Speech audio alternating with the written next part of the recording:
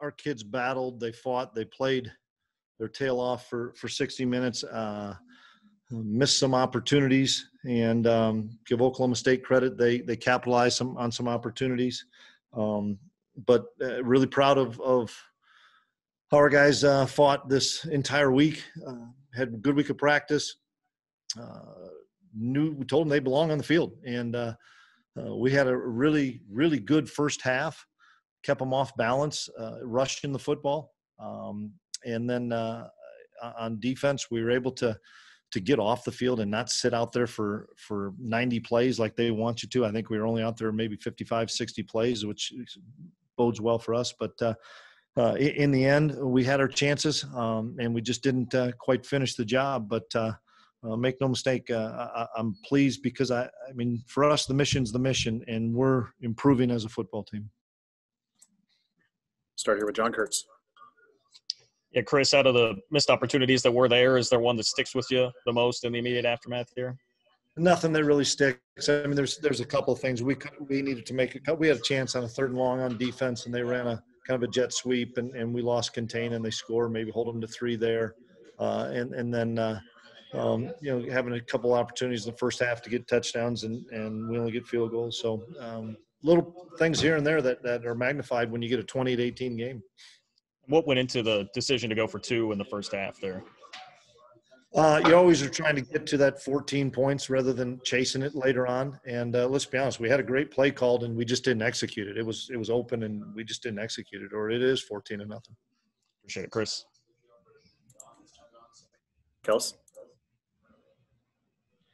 Hey, Chris. Will Howard carried the ball a heck of a lot on keepers today. Was that the design going in, or were those things he was calling as the plays developed? How did that unfold? A little bit of both. We were able to run some of our 2-back run today. I thought our offensive line played well. And so we were able to kind of keep them off balance by running inside with some of our power stuff. And then they were running so fast, and you could tell when we were trying to get the edge on them, they were running guys out there so fast to try to lever the ball back. And whether it was Seth, Deuce, Phillip, anybody running the ball, they were really doing a good job running us down. And so the read on that, we changed to a keep read, and he was making some pretty good plays. And when you do take a 12-0 lead at halftime, does that change the way you coach in the second half, trying to nurse that lead, or do you go the same way? We wanted to go the same way. It was windy out here, and we just couldn't flip the field in that 3rd quarter. Had a couple of 3-and-outs that we were close, but we can't have because we just weren't punting the ball into that wind very good. And they had a number of short fields. And in all honesty, I think the end of the 3rd, it was 13-12. And I really kind of felt pretty good because we were going to get the wind in the 4th quarter. And it was a factor in the kicking game for sure. It was a factor in the throwing game. And so you hate to give up a lead like we did in the 3rd quarter, but I felt comfortable because our guys were still confident in the system and confident in what they were doing. And last one, we saw a lot more Jackson Ean, good pass to Sammy Wheeler today. How much did you have to game plan differently knowing you weren't going to have Briley today? Boy, it was kind of everybody on deck today. Briley's such an impact to our offense, and to not have him was obviously hurt us. And so we played Jacks a lot more, played a couple of tight ends a little bit more. We're down some wideouts again. So, I mean, everybody needed to step up, and I thought once again that our guys competed exceptionally hard today. Fitz? Hey, Coach, how good was your defense today? They were outstanding, especially in the first half. They were hitting their fits, doing a great job with disguises, making plays and breaking on the ball. In the 3rd quarter, we struggled a little bit to tackle. They got a couple of explosive plays on us that we just missed some tackles. Part of that was the fact that we were getting not necessarily tired, but we just mentally were a little bit shot because we couldn't do anything offensively, and they're getting 50-yard fields and 55-yard fields. And even that, we still got to be able to get out of those series and give their guys credit. I thought they made a really good call on a I think it was like a 3rd and 11 and scored on the jet sweep. And we had a chance to make the play. We just didn't. What did you tell Will Howard after the game?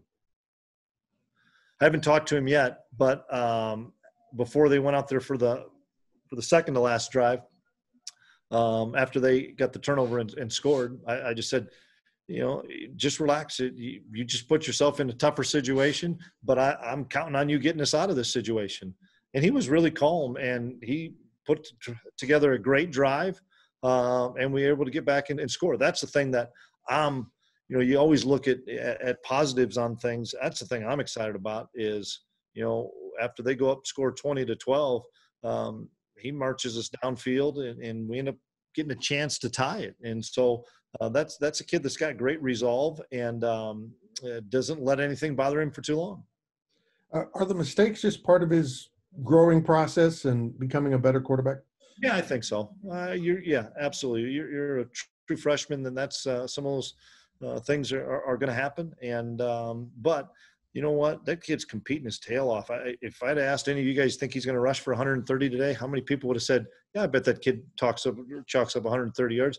He's a competitor, and he's continuing to improve. And that's the thing I'm excited about, Fitz, is we got better today. And we didn't play very well last week, and we challenged the guys. And Oklahoma State's got a really good defense. And our offensive line played much better today. And when you're able to rush the football like we were, some of those bootlegs and stuff where we're getting some guys open are a little bit easier throws. Thanks, Coach. You bet. John? Yeah, Chris, I know you mentioned being short some wide receivers. Did Malik get hurt throughout the course of the game? Yeah, I think there was something wrong, lower body. I didn't ask in particular, but I just noticed he wasn't playing as much. And I thought Keenan Garber, and we told Keenan he was going to play regardless. He was going to play some more.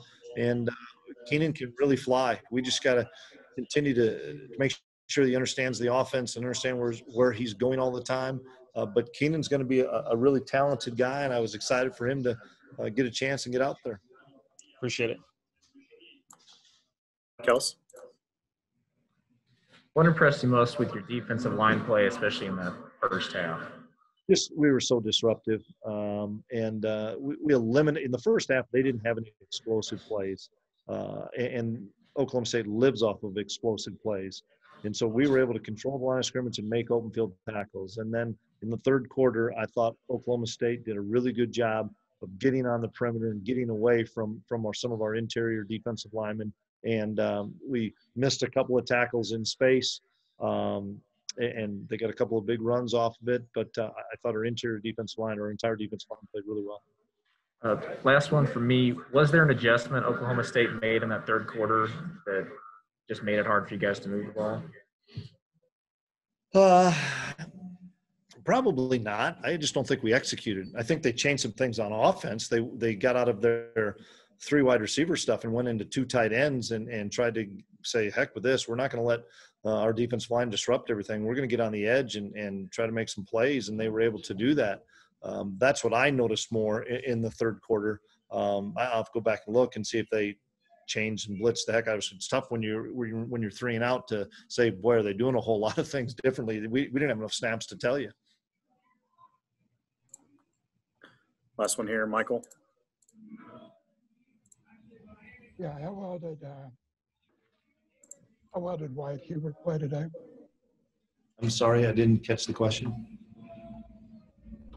How well did Wyatt Hubert play today? I don't have the stats in front of me, but Wyatt, I believe, was extremely disruptive. I saw he had a couple of big sacks, a couple of big hits on the quarterback, made a big play on a blitz where he came in the C-gap. And our defensive line is the strength of our football team and continues to play at a high level every week. And we're going to continue to funnel and filter things back to our defensive lines. We're playing a bunch of guys in there, and they're all playing at a really high level. And I'm really pleased with our defensive line. And what was Justin Gardner's availability? Was not available today. Just couldn't go today.